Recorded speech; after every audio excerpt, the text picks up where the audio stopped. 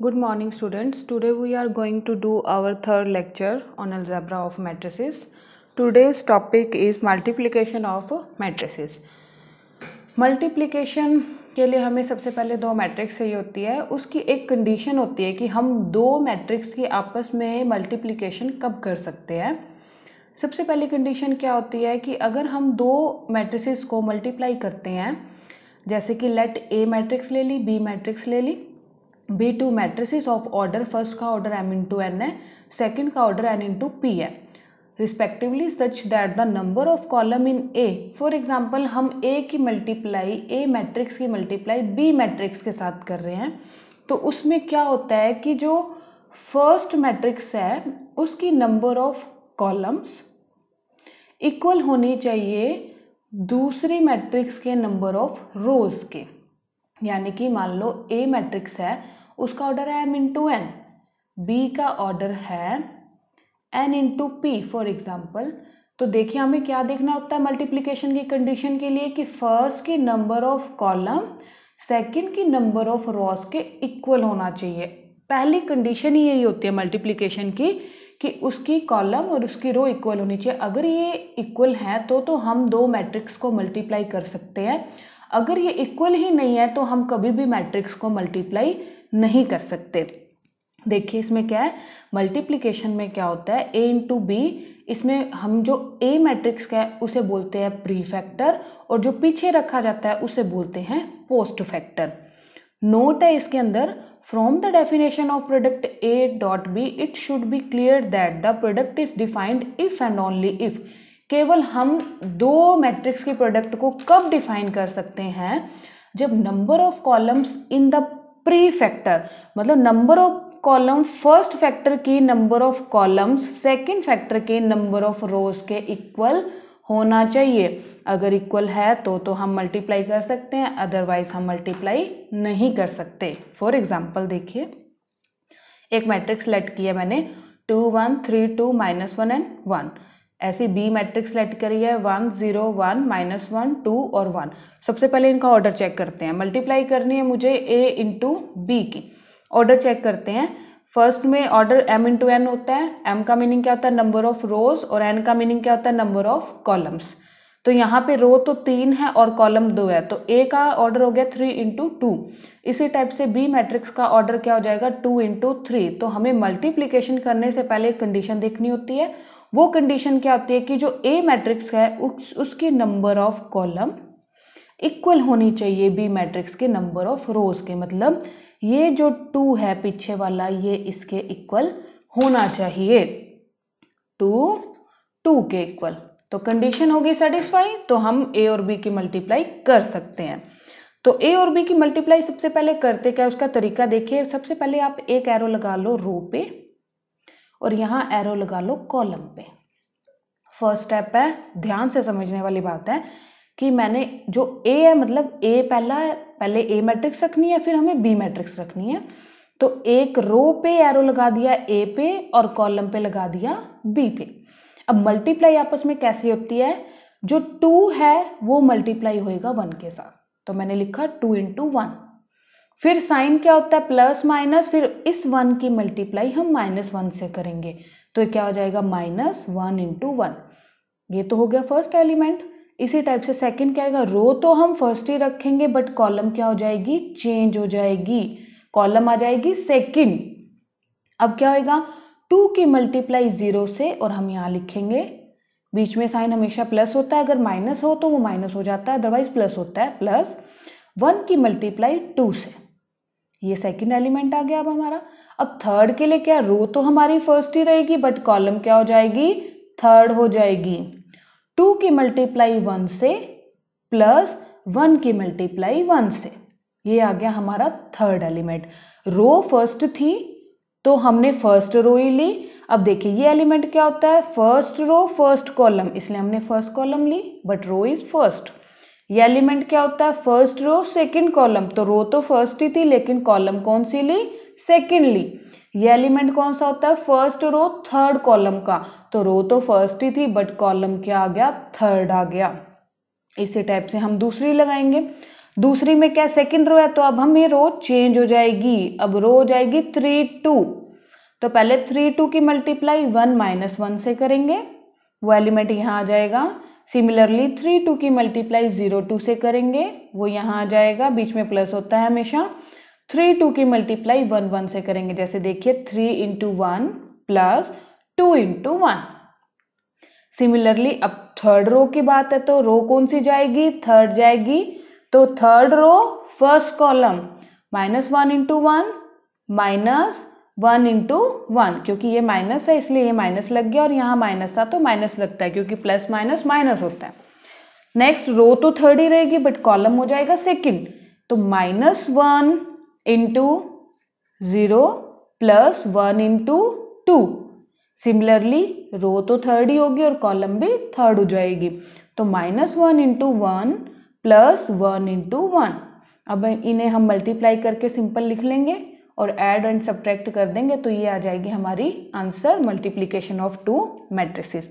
Most important चीज़ क्या है, पहली मल्टीप्लाई कब हो सकता है, जब 2 मैट्रिक्स दे रखी हो, पहली जो हम आगे रखेंगे उसकी नंबर ऑफ कॉलम दूसरे के नंबर ऑफ रोज के इक्वल होना चाहिए।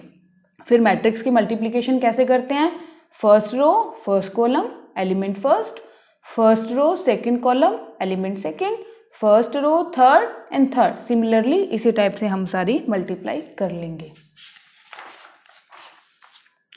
नेक्स्ट टॉपिक है हमारा प्रॉपर्टीज ऑफ मैट्रिक्स मल्टीप्लिकेशन। इसकी कुछ प्रॉपर्टीज होती हैं। फर्स्ट क्या है, matrix multiplication is associative. Associative क्या होती है, इनमें ब्रैकेट चेंज होता है कि अगर हम ए बी की पहले मल्टीप्लाई करके अगर सी के साथ करते हैं, दूसरी तरफ पहले हम बी सी की मल्टीप्लाई करते हैं फिर ए के साथ करते हैं, तो दोनों का आंसर क्या आएगा, बिल्कुल सेम आएगा। सेकंड है multiplication of matrix is not necessarily commutative. Commutative property क्या होती है कि A B equal to be ए होना चाहिए। ये कहते हैं कि मल्टीप्लिकेशन के केस में जरूरी नहीं है कि हमेशा ए बी की मल्टीप्लाई बी ए के इक्वल आए। फॉर एग्जाम्पल हमने ए मैट्रिक्स को लेट कर ली, इसी टाइप से बी मैट्रिक्स लेट कर ली। अब देखते हैं, सबसे पहले ऑर्डर, इसका ऑर्डर क्या है 2 × 2 और इसका ऑर्डर भी क्या है 2 × 2, यानी कि इसका नंबर ऑफ कॉलम इसके नंबर ऑफ रोज के इक्वल है, तो ये मल्टीप्लाई हम इसकी कर सकते हैं। और मल्टीप्लाई कैसे करते हैं, एरो एरो, तो 1 की 1 के साथ प्लस 1 की 0 के साथ। सिमिलरली रो तो फर्स्ट ही रहेगी बट कॉलम क्या हो जाएगी, सेकंड हो जाएगी, 1 की 0 के साथ प्लस 1 की 0 के साथ। इसी टाइप से हम रो सेकंड लेंगे बट कॉलम फर्स्ट यहाँ आ जाएगा, row second and second column यहाँ आ जाएगा, तो आंसर आया 1 0 0 1 0 0 सॉरी। इसी टाइप से हम बी ए फाइंड करेंगे। बी ए का मीनिंग क्या, पहले हम बी मैट्रिक्स रखेंगे फिर हम ए मैट्रिक्स रखेंगे, और मल्टीप्लाई क्या होगी, इसकी रो और इसकी कॉलम यहाँ आ जाएगा, इसकी रो और इसकी कॉलम यहाँ आ जाएगा, तो इसका आंसर आया 1 1 0 0। तो हम देखते हैं कि ए बी और बी ए का आंसर सेम नहीं आया, लेकिन जरूरी नहीं है कि हमेशा नहीं आएगा, कुछ केसेस में क्या होता है इक्वल भी आ जाता है। नेक्स्ट क्वेश्चंस हैं कुछ। फर्स्ट क्वेश्चन है यहाँ पे कि इन दोनों की हमें प्रोडक्ट करनी है, तो प्रोडक्ट करने से पहले हम वही कंडीशन देखेंगे कि इसका नंबर ऑफ कॉलम इसके नंबर ऑफ रोज के इक्वल है कि नहीं। ऑर्डर है 2 × 2 2 × 2, तो कंफर्मेबल है। मल्टीप्लाई स्टार्ट करते हैं, ए बी सी डी की multiply D minus B minus सी और डी के साथ, सेम वही दोबारा से प्रोसेस सेम ही रहेगा बिल्कुल ही, कि मल्टीप्लाई कैसे करते हैं कि ए की डी के साथ फिर प्लस होता है बट माइनस सी है तो यहाँ माइनस हो जाएगा, बी की माइनस सी के साथ। सिमिलरली ए की माइनस बी के साथ प्लस बी की डी के साथ। अब रो चेंज हो जाएगी, सी की डी के साथ माइनस सी की डी के साथ। सिमिलरली सी की माइनस बी के साथ प्लस डी की डी के साथ, और ये हो जाएगा हमारा आंसर। नेक्स्ट क्वेश्चन है find matrix A such that, ये हमें एक मैट्रिक्स दे दी और ए मैट्रिक्स फाइंड करनी है, इक्वल हमें दूसरी मैट्रिक्स दे दी। सबसे पहले इस क्वेश्चन के लिए हमें करना क्या होगा, ए मैट्रिक्स को लेट करना होगा, और इस टाइप की मैट्रिक्स लेट करनी होगी कि जब हम गिवन मैट्रिक्स की ए के साथ मल्टीप्लाई करें तो वो कंफर्मेबल हो। उसके लिए हम देखेंगे कि जो फर्स्ट मैट्रिक्स है उसका ऑर्डर है यहाँ पे 3 × 2, यानी कि मोस्ट इंपॉर्टेंट बात है कि इसकी कॉलम कितनी है 2, दैट मीन्स जो हम ए मैट्रिक्स सेलेक्ट करेंगे उसकी रो कितनी होनी चाहिए 2 होनी चाहिए, तभी हम इन दोनों की मल्टीप्लाई कर सकते हैं, अदरवाइज नहीं कर सकते। तो हम ए मैट्रिक्स सेलेक्ट कर लेते हैं ए बी सी डी, क्योंकि इसका ऑर्डर क्या है 2 × 2। अब हम यहाँ पे ए की जगह ये वैल्यू पुट कर देंगे ए बी सी डी, और फाइंड मैट्रिक्स ए मीनिंग का क्या मतलब होता है कि ए बी सी डी की हमें वैल्यू निकालनी है, इक्वल टू ये रख दिया। अब इस मैट्रिक्स की मल्टीप्लाई हम इसके साथ करेंगे वही सेम चीज, एरो रो पे और कॉलम पे, 2 की मल्टीप्लाई ए से, -1 की मल्टीप्लाई सी से। यहाँ पे कैसे लिखेंगे 2 की मल्टीप्लाई बी से, -1 की डी से। सिमिलरली रो चेंज हो जाएगी 1 की ए से प्लस 0 की सी से। इसी टाइप से 1 की बी से प्लस डी की 0 से। तो लिखो चाहे मत लिखो, 0 का कोई फर्क नहीं पड़ता। सिमिलरली -3 की ए से प्लस 4 की सी से, -3 की बी से प्लस 4 की डी से, इक्वल टू हम ये रख देते हैं। अब क्या बात आती है यहाँ पे इक्वालिटी ऑफ 2 मैट्रिसेस की। यहाँ पे देखो इक्वालिटी ऑफ 2 मैट्रिसेस कब होता है, जब दोनों का ऑर्डर क्या हो, सेम हो। तो हम क्या करेंगे, फर्स्ट एलिमेंट फर्स्ट के इक्वल रखेंगे, सेकंड के, a = 1 आ जाएगा, b = -2 आ जाएगा। तो दो आंसर तो यहीं से आ गए हमारे पास। Next -3a + 4c = 9, -3b + 4d = 22। ये सारी इक्वेशंस आ जाएंगी, इन्हें हम सॉल्व करके a b c d की क्या ले आएंगे, वैल्यूज ले आएंगे। नेक्स्ट क्वेश्चन है, verify that a × b + c = ab + ac, these all are matrices where A matrix क्या है 1 2, जिसका ऑर्डर क्या है यहाँ हमारे पास, 1 × 2, क्योंकि रो 1 है और कॉलम क्या है 2 है। बी मैट्रिक्स दे दी, बी मैट्रिक्स का ऑर्डर क्या है हमारे पास यहाँ पे 2 × 3। सी मैट्रिक्स का ऑर्डर क्या है 2 × 3। ए का क्या था 1 × 2। वेरीफाई का मतलब क्या होता है कि प्रूफ करना है left hand side equal to right hand side. सबसे पहले हम ये वाली साइड पिक कर लेते हैं।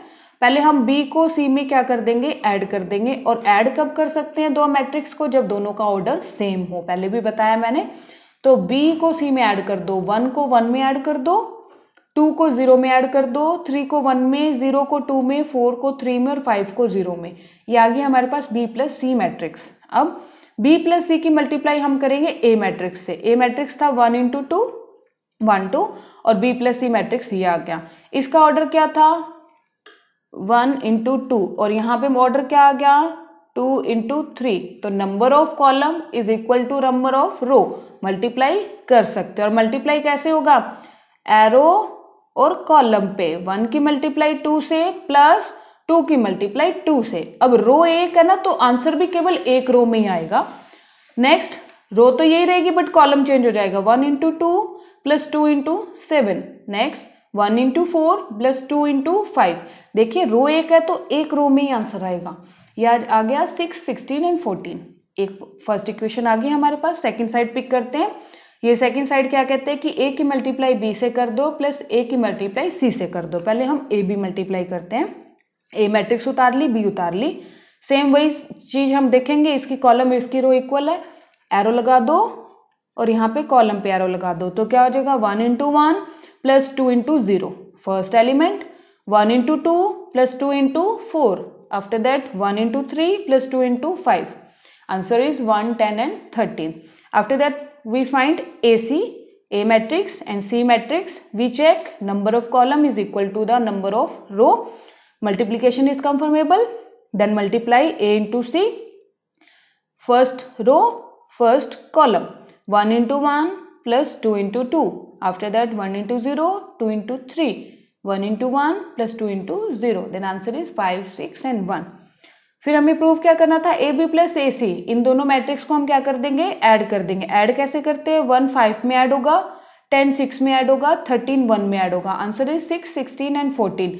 By equation first and second we can see that both equations are equal, then a into b plus c equals to ab plus ac, hence proved. Next question है, find the product A B if हमें दो matrices given है, ए और B की। सबसे पहले हम check करते हैं ऑर्डर 2 × 2 2 × 2। मल्टीप्लीकेशन के लिए कंफर्मेबल है दोनों मैट्रिसेस। मल्टीप्लाई कर देंगे हम row column, 1 × omega plus omega square into 1। After that row same ही रहेगी बट कॉलम चेंज हो जाएगी, 1 into omega square plus omega square into omega square. इसी टाइप से हम दूसरी भी फाइंड कर लेंगे। अब इसे मल्टीप्लाई करके आंसर आ जाएगा omega plus omega square plus omega 4, omega square plus omega cube plus omega cube. पहले भी हम पढ़ चुके हैं, हमें पता है कि ओमेगा क्यूब की वैल्यू होती है 1, और एक प्रॉपर्टी होती है 1 plus omega square equals to 0 होता है। यहाँ से हम 3 वैल्यूज फाइंड कर सकते हैं इस एक इक्वेशन से। कैसे?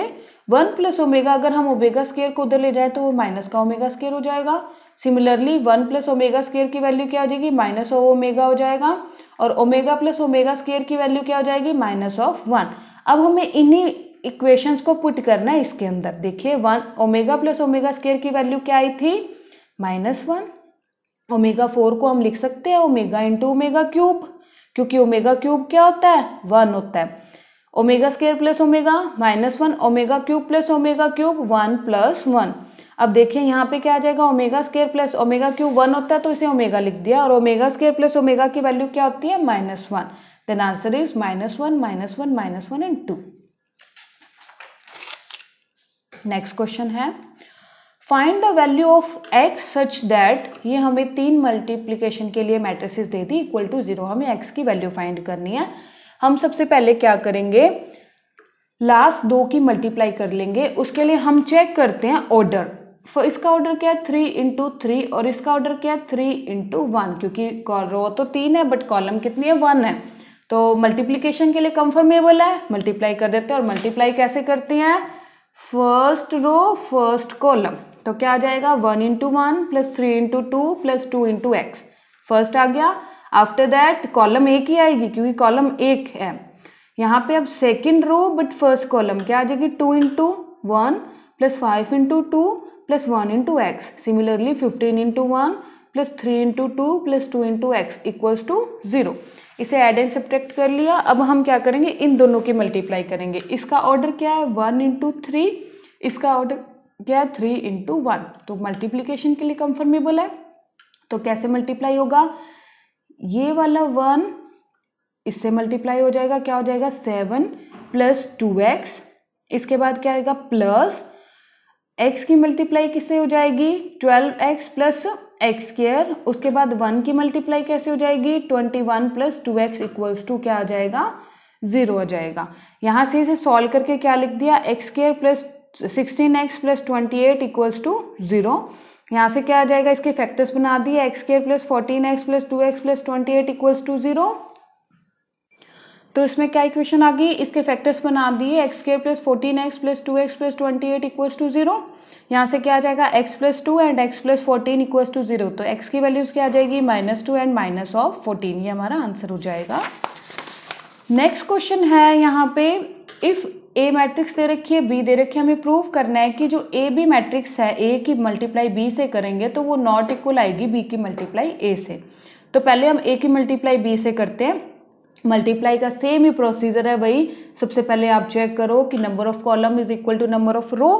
उसके बाद क्या होएगा? I की मल्टीप्लाई 0 से प्लस 0 की मल्टीप्लाई I से। इसके बाद रो तो एक ही रहेगी बट कॉलम सेकंड हो जाएगी, क्योंकि ये वाला एलिमेंट कौन सा होता है? First row and second column का। क्या होता है? फर्स्ट क्या होता है? A11 A12। 11 का मतलब क्या है? First row first column. Second का 12 का मतलब फर्स्ट रो सेकंड कॉलम। तो I की मल्टीप्लाई I से प्लस 0 की मल्टीप्लाई 0 से। सिमिलरली हम दोनों कर लेंगे। यहाँ पे इनको ऐड एंड सब्ट्रैक्ट किया, आंसर आ गया 0 iota square minus iota square 0। आप 11th क्लास में पढ़ चुके हो कि आइटा स्क्वायर की वैल्यू क्या होती है? -1। पुट कर देंगे हम यहाँ पे value 0 -1 minus minus plus 1 and 0। ये फर्स्ट इक्वेशन आ गई। इसी टाइप से हम मल्टीप्लाई कर देंगे B को A से। सेम वही रो की मल्टीप्लाई कॉलम के साथ। क्या हो जाएगा? 0 into iota plus iota into 0, ऐसे 0 into 0 minus iota into iota. इन्हें सॉल्व कर लिया तो हमारे पास आ गया 0 minus iota square and 0। Value put कर दो आइटा स्क्वायर की -1, तो आंसर आ गया 0 1 -1 और 0। इक्वेशन फर्स्ट और सेकंड को हम देखते हैं तो दोनों इक्वल नहीं आई हैं, तो यहाँ से प्रूव हो जाएगा कि AB not equal to BA। तो ये क्या हो गया? Hence prove. तो इसके लिए मेन क्या है? सेम क्वेश्चंस कितने भी टाइप के आ सकते हैं, सिर्फ हमें अगर मल्टीप्लिकेशन का फंडा पता है तो हम कितने भी क्वेश्चंस को सॉल्व कर सकते हैं। ओके, आज के लिए इतना बहुत है। Thank you.